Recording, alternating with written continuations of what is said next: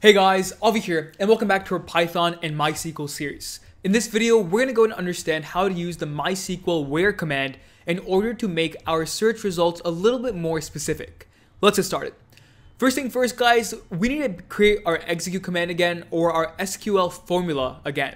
And inside of this, so far, we've used two basic SQL commands, select and from.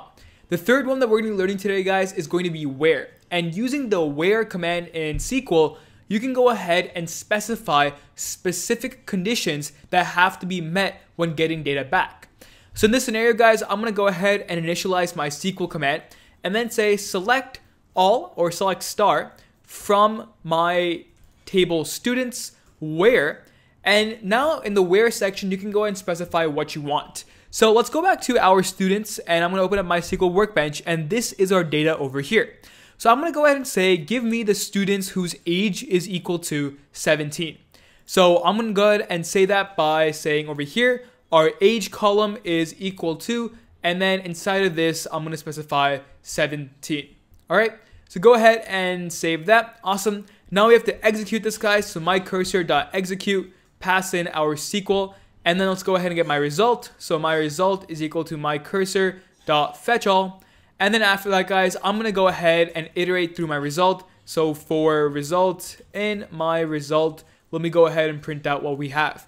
So now if we run this, guys, let's take a look at what we get. Go ahead and run this, and we immediately get Michelle, Mike, and Mike. Fantastic.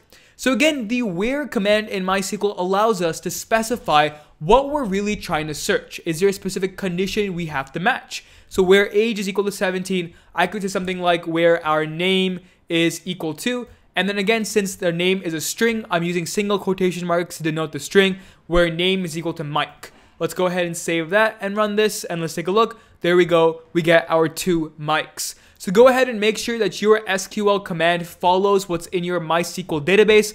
Again, if you don't have values like mine, you probably didn't get anything returned. However, since I do have Mikes and I have 17s, that's how we had some values being shown up.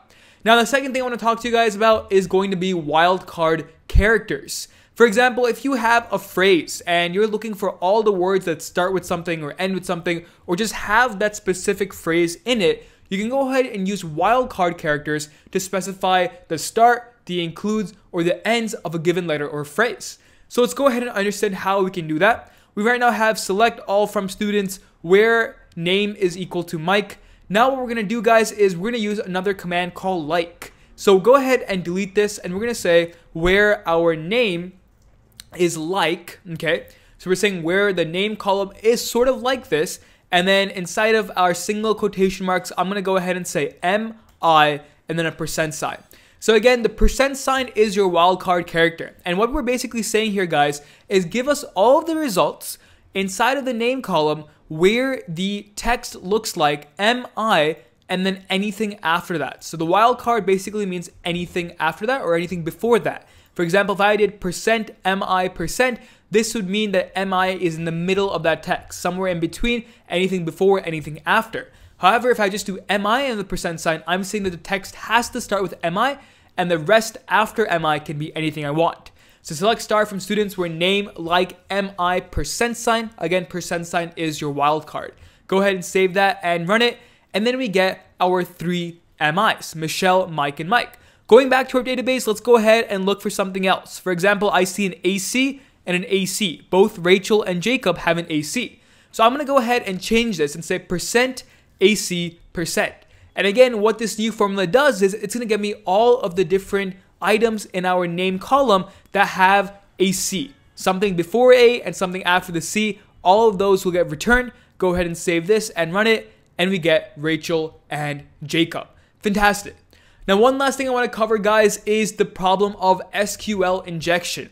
Whenever you're doing an SQL command like this, it's always good to use placeholders and then pass in your values just like we did before, having our formula and then our placeholder filled value. That way it's safer, it's more secure, and basically SQL injections is a common web hacking technique that destroys or misuses your database. So it's better to just put a percent sign over here. So where name is like, or let me just say where name is equal to %s. And then I can go ahead and execute my command by saying SQL, comma, and then I can pass in something else. And this again could be a variable. For now, I'm just going to go ahead and say Mike.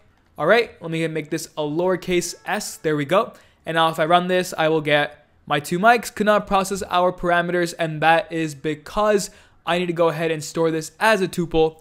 So let me go ahead and say Mike and then empty this. There we go.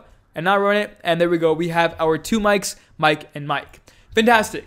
So that, guys, is how you can go ahead and make your queries using Python and MySQL much more specific. We learned about the where command and the like command.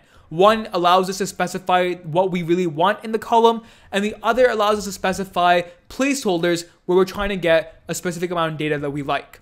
Anyways, fantastic job, guys. Don't forget to like, share, and subscribe, and I will see you in the next video.